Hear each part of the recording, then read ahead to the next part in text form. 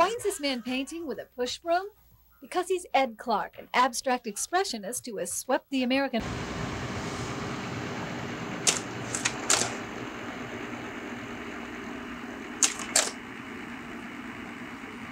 I'm Ed Clark, a painter, artist painter, you know.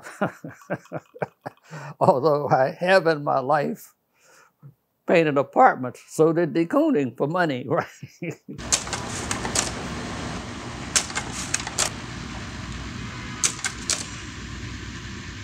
I wanted to make a big stroke.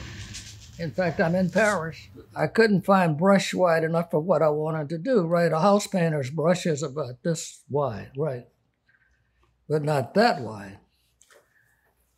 And so I was thinking maybe I'll put two together and whatnot. And then all of a sudden I went to the Monoprix. That's like the 5 and dime.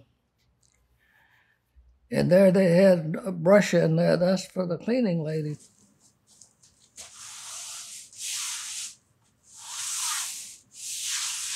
Product of the art world of the 50s, Ed Clark is from the action painting school of thought.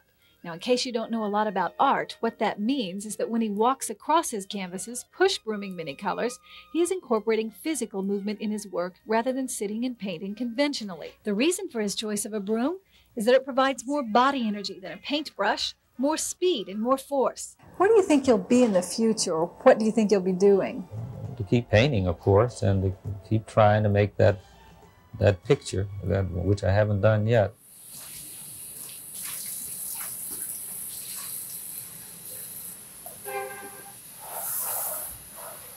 You know that movie, The Hunchback of Notre Dame? That looks like the man who played the Hunchback right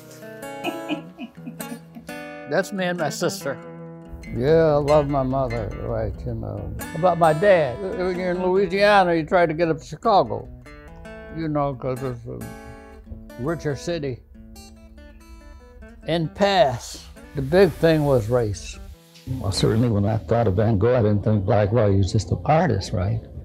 And I remember, though, the first time I had an experience that it was really upsetting to me. It was a group show I was in with a lot of artists that were named artists. And someone, it was called Grand Toile de Montparnasse, big paintings, big works. I was always painted large. And Le Monde, which is the newspaper over there, right? It was a little review. Said Noir, le grand talent. Black with a lot of talent. And so I wondered, why did he call me black? And then I found out why, because it was shown at the American Center in Paris.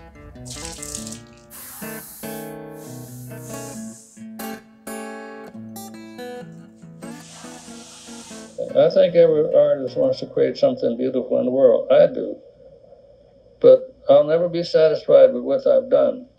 That's because I'm striving for perfection. I don't think there's anybody better than me. I would have had problems against Picasso, but he's unbelievable, right? But I'll give him the 20th century.